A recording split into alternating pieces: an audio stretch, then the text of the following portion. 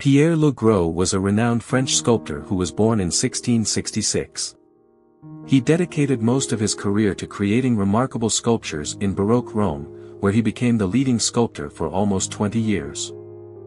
Le Gros' artistic talent shone through in his monumental sculptures, which he crafted for prestigious institutions like the Jesuits and the Dominicans. His mastery was particularly showcased in two significant artistic projects of his time: the altar of Saint Ignatius of Loyola in the Gissou and the series of 12 colossal apostle statues in the nave of the Lateran Basilica. Le Gros' exceptional skill in working with marble attracted influential patrons, including Lorenzo Corsini, the papal treasurer, and Cardinal de Bouillon, the highest-ranking cardinal, as the dean of the Sacred College. He also made significant contributions to more intimate settings, such as the Chapel of the Monte di Pieta and the Cappella Antimori in San Girolamo della Carita, both hidden gems of Roman late Baroque art. Pierre Le Gros, also known as Le Gros the Younger, was born into a family with a rich artistic background in Paris. His father, Pierre Le Gros the Elder, and his uncles, Gaspard and Balthazar Massy, were renowned sculptors. At a young age, Le Gros inherited his uncle's workshop and began his training as a sculptor under the guidance of his father.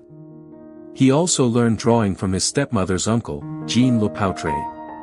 Interestingly, Le Gros' half-brother, Jean, would later become a portrait painter.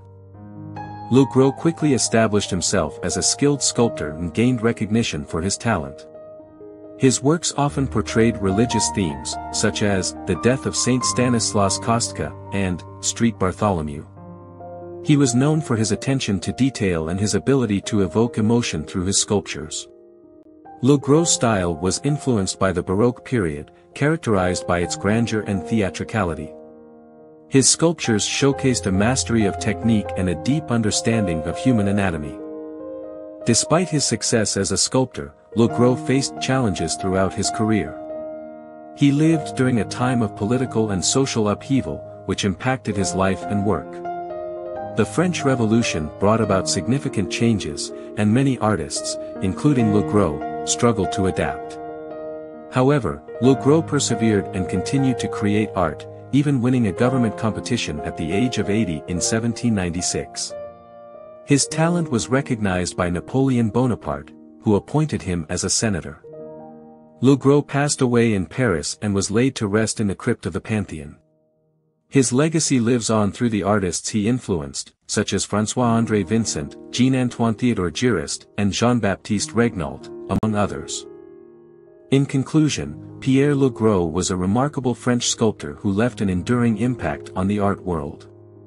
His mastery in working with marble and his attention to detail are evident in his monumental sculptures, which adorned prestigious institutions in Baroque Rome. Le Gros' ability to evoke emotion through his art and his deep understanding of human anatomy showcased his exceptional talent. Despite facing challenges during a time of political and social upheaval, Le Gros persevered and continued to create art until the end of his life. His legacy lives on through the artists he influenced, solidifying his place in the history of sculpture.